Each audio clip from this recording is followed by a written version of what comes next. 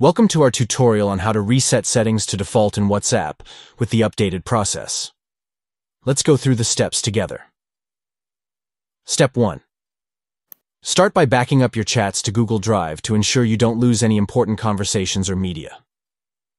Open WhatsApp and tap on the three dots in the top right corner to access the menu.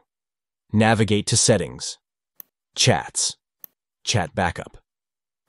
Tap on Backup to save your chats and media to Google Drive for safekeeping.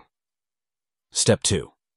After backing up your chats, proceed to clear WhatsApp data to reset the app to its default state. Go to your phone's settings and select Apps or Applications. Find and select WhatsApp from the list of installed apps on your device. Within the WhatsApp app settings, tap on Storage. Choose the option to clear data, which will delete all app data, including settings and preferences, effectively resetting the app to its default state.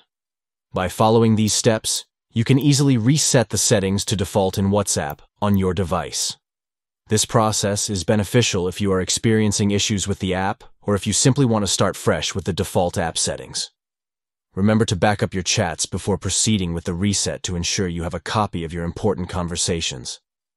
Enjoy a clean slate by resetting WhatsApp to its default state using these updated instructions.